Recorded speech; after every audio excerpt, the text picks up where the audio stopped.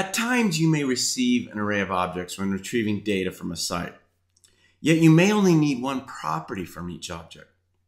Let's look at how we can take that array of objects and retrieve a single property into another array. Before we get started, make sure to click that bell button and subscribe. And remember the discount links to all my courses in the description. Also, my website has a list of all the tutorials I published there, over 200 now. Now, there are numerous examples out there of retrieving a property from an array of objects. It is a task that you frequently need to do.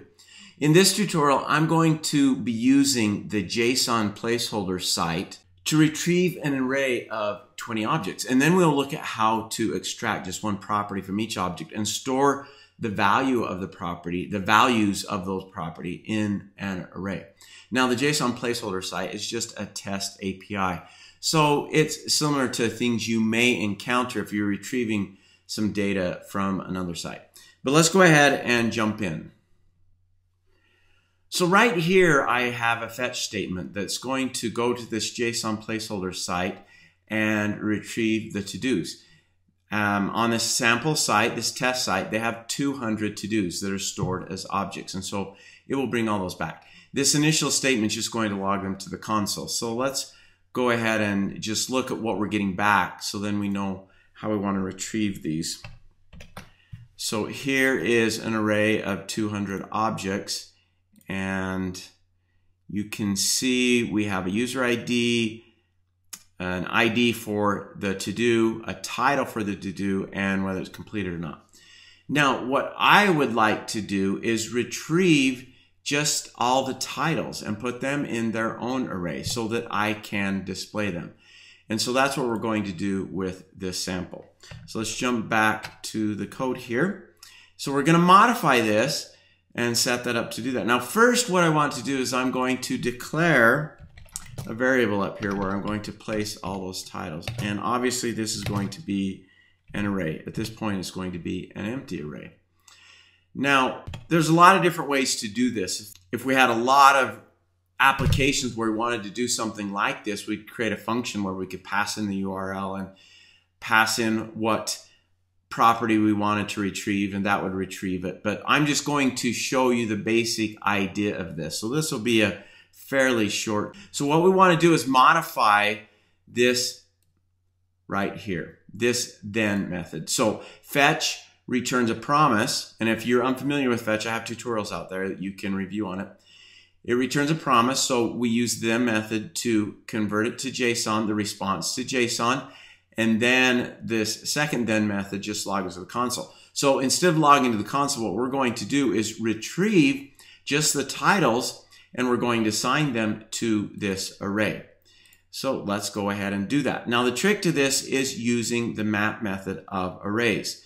Now, what map does is it acts on an array by calling a provided function on each element of that array. So it's going to iterate over this array of objects that we have, and it's going to call a function that we provide on each object. And what we want it to do is return the value of title of that property, and then it will be stored in a new array. So map creates a new array. So let's go ahead and begin setting it up. Let me remove console.log here, and we're going to put in our titles variable because that's where the returned array, the final array, is going to be returned to. And we set that equal to JSON. That's this variable here. That currently contains all of the objects. It's an array with all of the objects. And so we're going to do .map using the map method of arrays. And now we need to pass in a function because, as I mentioned, map invokes that function on every single element in the array. And so we need to pass in what that is. Now that function is going to receive one of the objects. So as it iterates through all the objects, it will receive one here in this obj variable. And then once we know it's doing that, it's pretty simple to get what we want. When it receives that object, it's going to return, using this arrow function, it's going to return obj.title.